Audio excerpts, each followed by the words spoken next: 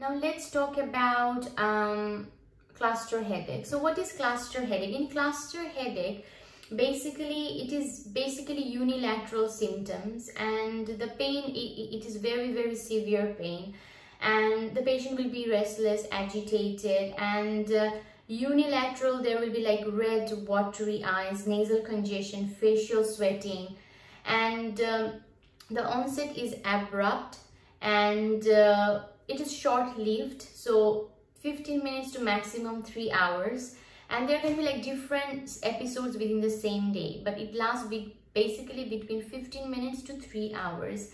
And in cluster headache, there will be no nausea, and there will be like, you know, you can tolerate light, you can tolerate sound.